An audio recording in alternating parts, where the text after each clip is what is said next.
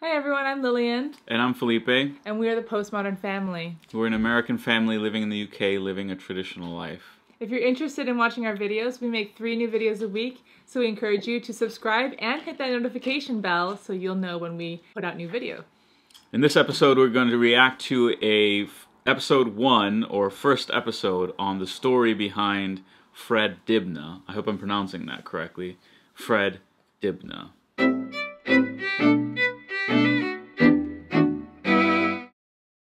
So someone in the comments left a note saying, hey, you should check out Fred Dibnah, who apparently is a steeplejack, which I guess is some kind of specialized trade dealing with steeples. The BBC did a series in which they followed the sort of work he used to do and how that reflected changes in industry and changes in Great Britain at large. So it's kind of like it captures the changing story of Great Britain. So it's really interesting from a historical perspective. The Great Britain of today is very different than the Great Britain of the 1950s and 1960s. So it's a window into that period to see how things were. And that's why I'm interested. So let's have a look. This series of programs is about a man's climb to a sort of fame and the effect it had on his life and the lives of those around him.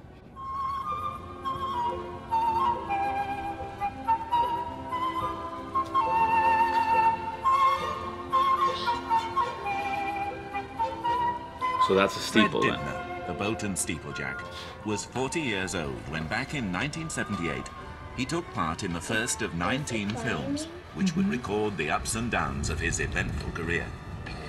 So they sent me to an undertaker, as you see, where, you know, it sort of, bloody hell, all them boxes, you know, and trestles, and even the undertaker himself looked like a corpse, so I got enough money to buy 5 ladders. And then one day, lo and behold, the Vicar of Bolton, Canon Norburn, rung up. Fred's opening move in the factory chimney side of the business had been to clap a little one on his mother's house, which for the rest of her life he had to sweep because nobody else would. How do you do? Is it all right? Oh, well, we've, you know, not so well. Doing our best. It'll all be done very smartly and speedily as possible. It's an interesting hat. I'm having trouble understanding what he's saying because of his accent.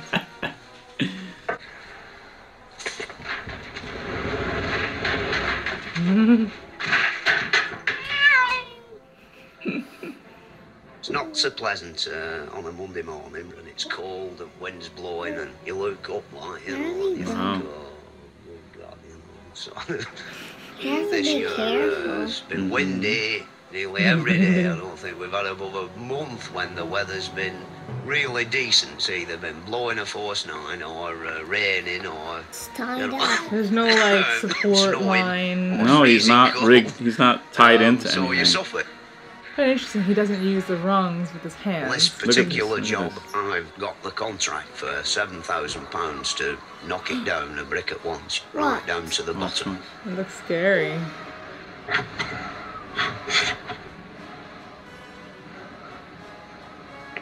The reason for the price were I didn't really want the job. Like if it had have been a repair job, which, you know, on average takes what, a month, 5 weeks. It's not so bad, but when it comes into months and months, you see, it's a bit different. Furthermore, when there's only like one of you and such a gigantic pile of bricks, you know, you've got to have a stout heart to take it on your own. Yeah. Stout heart is right. A lot of trouble. So he's saying there were too many buildings in the vicinity to blow it up. Getting bunged up and you're forevermore waiting for the bloke at the bottom to clear out the bricks, and you've got to make sure he's out the way, because if you drop one down and it comes shooting out and hits him on back at neck, he's dead. I've never fell off a big chimney, you know. You only fall off one of them once. Like one day, I fell off a pair of steps in a little girl's bedroom and landed on a drilling machine and knocked myself unconscious. And I don't remember much about it, but morning after I couldn't get out of bed and I had to stay there for 3 weeks, all through falling off a pair of steps. And, you know, that's about the only injury I've ever done. You only fall off a chimney once. you've got to have a man who has got a reasonable amount in grey matter. Like here, grey this matter. noise of these fans. Like brain again? It's impossible to shout. You see, you get some young lad, like his heart can be in right place, but if he sees a girl in the office, he wanders away, and sort of when you need him, you know, you look down and he's gone. And you see, he keeps me out of the pub. Keeps me out of the pub. There's the tea. Is it a builder's tea? Look at that. Something gone wrong with it, Donald. Well, bricks are coming out at all right, aren't they? What are they eating? That looks like a Big Mac. Cheese patties again. Cheese. Cheese sandwich?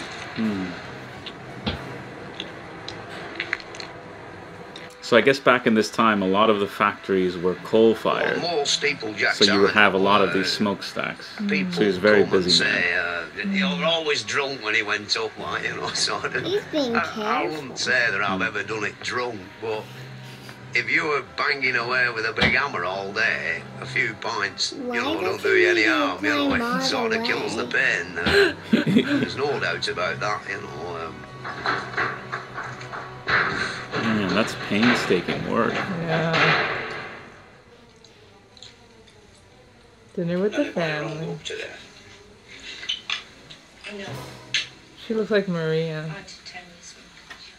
Happy at his work, devoted to his family, Fred nevertheless had a competing interest to which he was hopelessly addicted.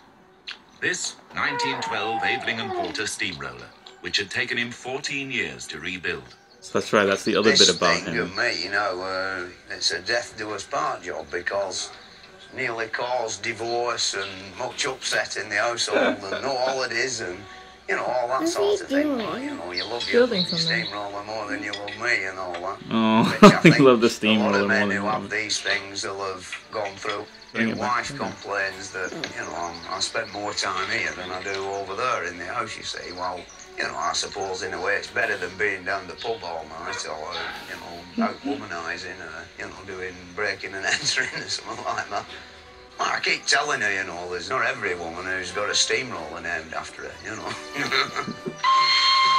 There it is. It's fixed.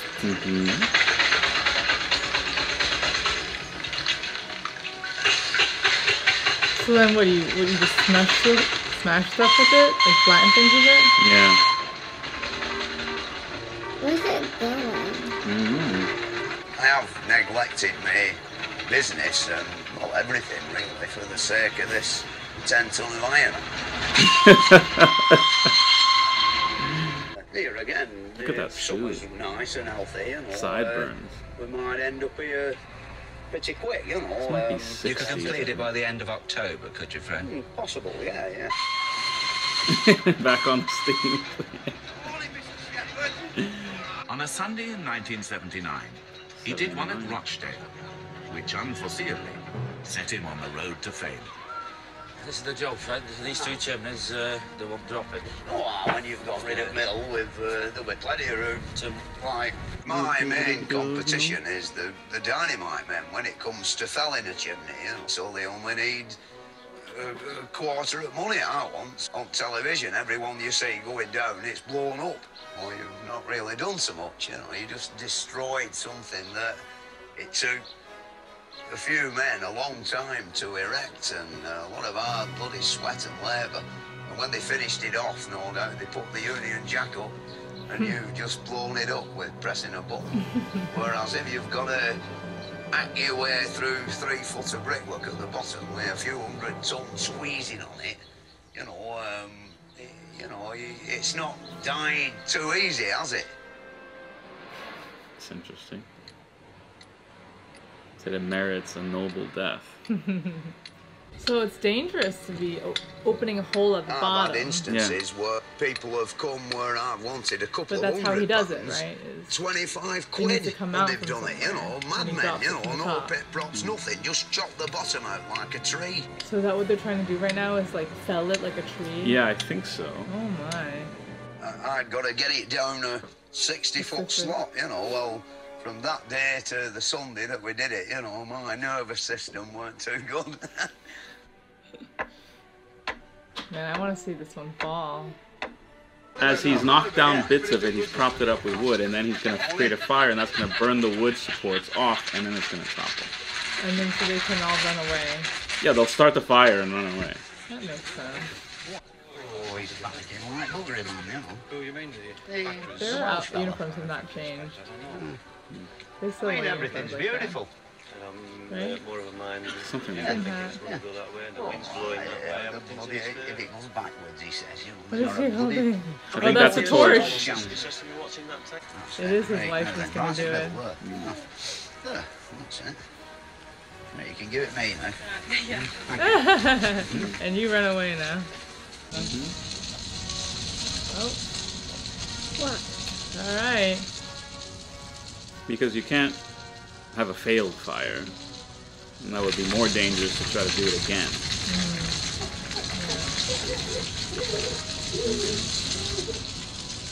He's still standing there. Why? He's confident it's going to fall a certain way. Yeah. And he's not going to get hit. So he's staying put, isn't he? Ooh. That wind. Yeah. What's that from? That might be a current created by the chimney. It's going. Going. It's going.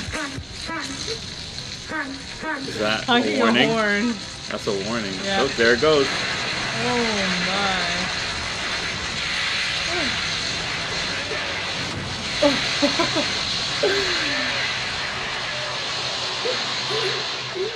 Don't fuck. Do you like that? That's exciting. Right in the right shop, innit? In it. Be careful. You're alright now. Neck prisoner. Is that the same one? I think it's the same one. Whoa. Perfect. Right exactly where they wanted it. Look at Slow curving. motion.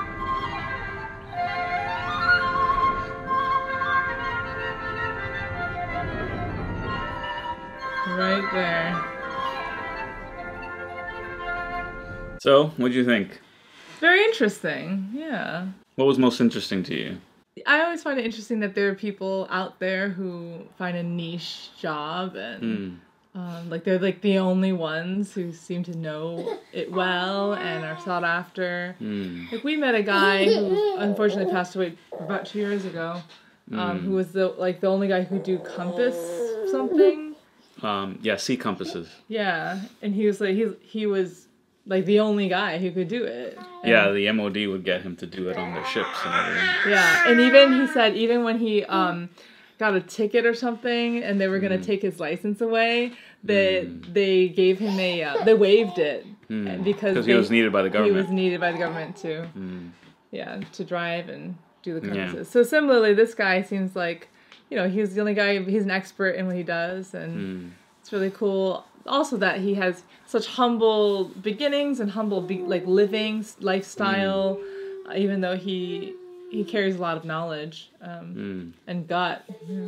Yeah, I was most taken by the sort of nonchalance at the risk. So he's climbing up without safety harnesses, but I guess that might have been common back then. He's walking around the top of the chimney without safety harnesses, and then he stays close as the fire burns. So he's just kind of like a hard, gritty workman. He's just doing his job and does it well. Yeah. And you feel that tension between him and the pinstripes. Yeah. Who are driving, Jags, Jaguars. So that was interesting. Why did they want to burn that? Because he's no longer using it, and they wanted to take it down. And he said, I have workmen, but I can't get a young lad because he might see an office girl, and then I lose my protection. Yeah. So. And also the interesting part about his wife and the tension between the steamroller and his wife, and how it takes his attention away, but then again he's not off at the pub, so. Yeah. Thanks for watching this episode. We hope we didn't put you to sleep. I picked this episode. I'm interested in history and the way things have changed. I know many of you are just thinking, what is this? But there you have it. Bye. Bye.